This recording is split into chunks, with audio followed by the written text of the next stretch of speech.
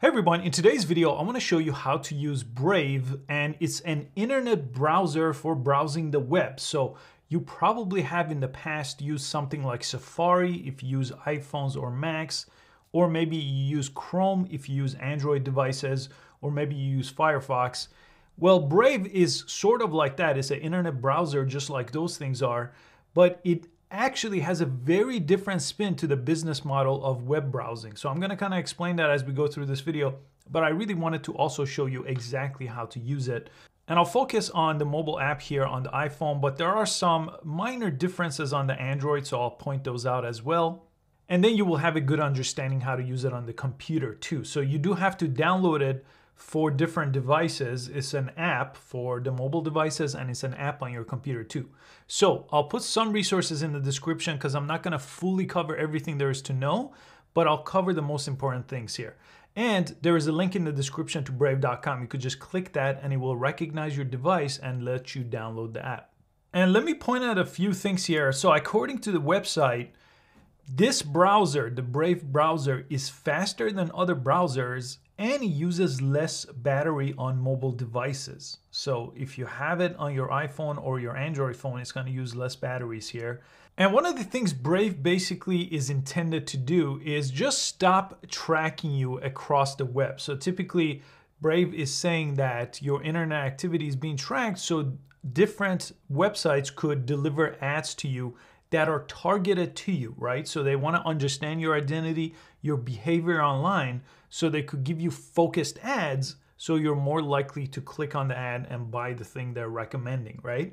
But Brave actually wants to change all that. They don't want the internet to work that way. They want you to browse the web and not get ads that are specific to you, okay? So it just blocks harmful ads like that automatically, what it calls harmful ads.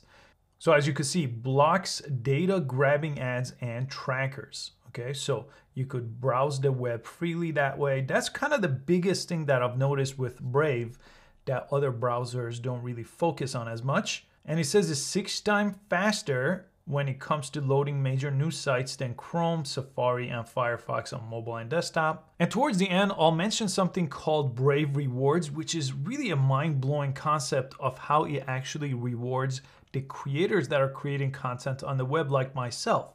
So I'll show you that in a little bit. So again, click on the link below, come to Brave here, and then get it for your mobile device. If you have Android or iPhone, go ahead and download and open it. And there's a few things depending on your device that it's going to ask you to do. I just skipped through those so I could show you the actual interface here and what you're looking at. It's very, very simple. On top, you have a search bar. This is where you type in your keyword or the website you want to go to, right over here. Pretty simple. That option is also available in the search icon over here. Okay, so if I search YouTube, for example, I could type it out here and it's going to do a Google search here of YouTube. Now, you could actually change what kind of a search result you get here. So let me show you that. And let me press the 3 dots here so I could show you the settings, because we do want to change or potentially change our default search engine. You could actually do that here. So by default, actually when I set it up, I chose Google as the standard search engine, but you could use a different search engine here, okay? So standard tab could be something else, not Google. Maybe you want to use DuckDuckGo. Private tab could also be DuckDuckGo. I'll show you what a private tab is. So DuckDuckGo, if you don't know what it is, it's a different search engine than Google, and I have a different video covering DuckDuckGo.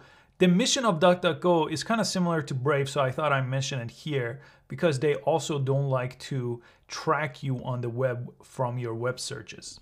So if you press this one icon right here, this one option, you could see all your different tabs, right? So you could come back and forth. You could open a private tab. Now, private tabs are basically tabs that don't keep track on this app of your browsing history. Now you could read all about it here. So if someone else is using the app, they won't see what you did as a private browser if you use this option. The regular browsing will just save some things for you here if you're the only one using the app.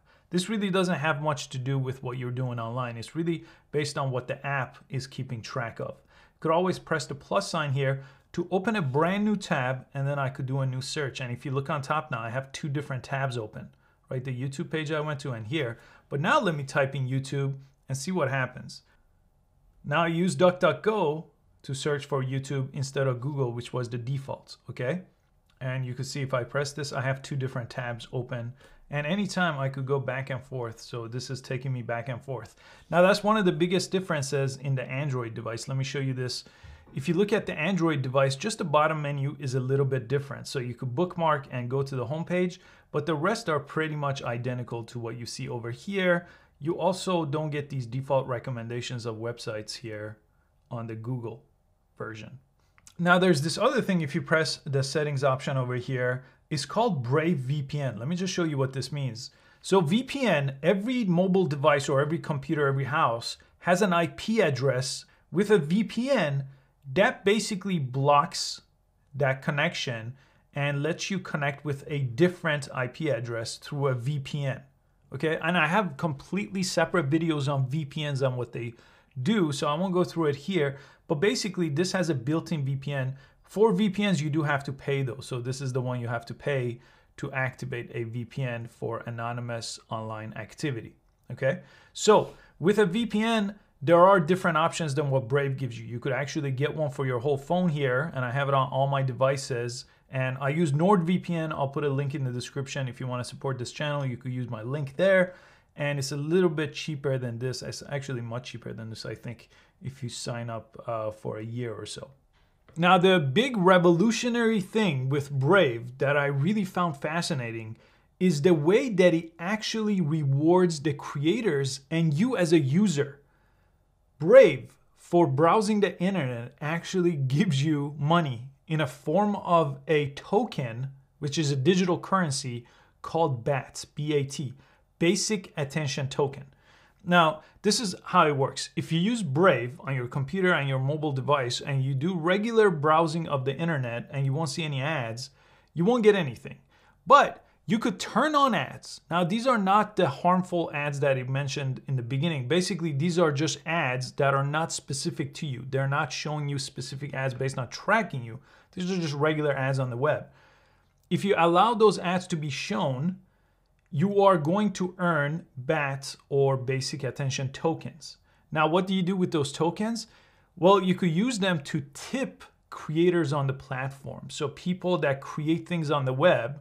So let me show you how to turn it on. So basically anybody that publishes content on the internet could get paid this way. They could sign up as a creator on here. But if you click this icon right here, it says Brave Reward. Okay, so if you turn this on, it's going to help you, or it's going to help the creators that make content on the web to get paid. So those creators could actually go to brave.com and sign up as a creator, and then those tokens will be transferred to them, a portion of those tokens. So I know it's a really new concept, and I haven't seen anything that works this way, but basically, you browse the internet as you would typically do using the Brave app. As long as you have the Brave rewards turned on, you get paid in BAT, Basic Attention Tokens. Then in turn, because you want to support the creators that give you value, you could actually go ahead and tip those creators through this platform. And this basically lets you really support creators that you like and then avoid the ones you don't like. Because typically right now on the internet, most creators get paid by ads, right? So when the ads get blocked, you want to support them a different way, and that's by using this token that is designed for this purpose. So if you go to my website here, for example, and watch videos or just browse around using Brave, as long as you have that turned on, the rewards, then I could get paid if I sign up as a creator on Brave. So just to recap, one of the biggest benefits of Brave browser is the fact that you don't really get to see ads that are targeted to you because it's not really tracking you. You could actually use DuckDuckGo in combination as your default search engine if you want, or leave it on Google if you want to do your searches with Google if you find better results there.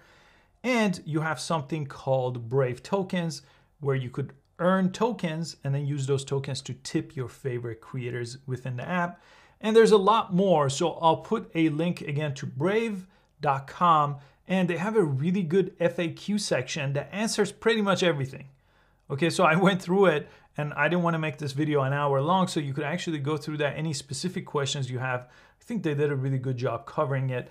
They also go in detail of their team, and you could see all the pictures of the different members from the CEO to their technical people on their website. It's based out of San Francisco. Really cool company. I really like this app, and so far I've only used it for a few days, but I'm going to continue to use it to see how it stacks up with other browsers like Chrome and Firefox and Safari that I'm used to using. I hope you found this useful. Again, make sure you check out the description for all the resources that I mentioned, and I hope to catch you next time.